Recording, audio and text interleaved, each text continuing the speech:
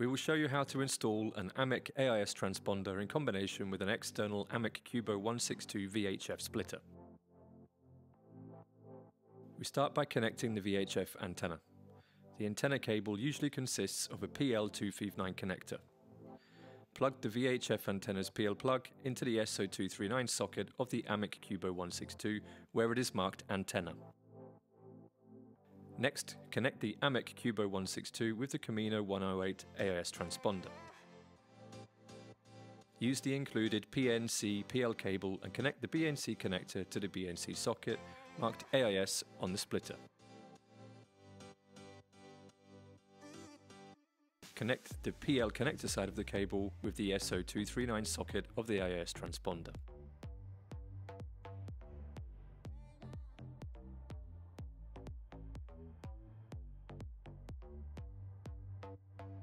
The next step is to connect the radio. Connect the Cubo 162 to the radio using the included PL-PL cable. Connect one side of the cable to the SO239 socket of the Cubo 162 where it is marked radio. An SO239 socket is usually also provided on radios for connecting a VHF antenna.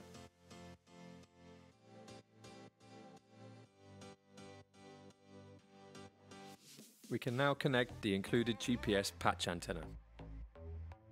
We connect the antenna directly to the transponder via the TNC socket where it is marked GPS. Please note that the patch antenna is not suitable for outdoor use.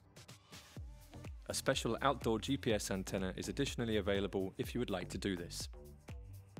The Camino 108 and Cubo 162 can then be supplied with 12 or 24 volts of power.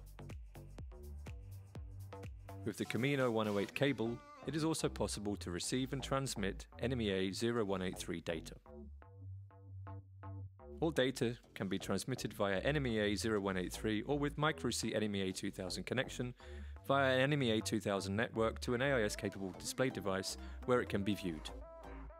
Simply connect the Camino 108 to a free slot in your NMEA 2000 network. It is of course also possible to connect the Camino 108 to a Raymarine CTalk NG or Simrad SimNet network and display the AIS data accordingly.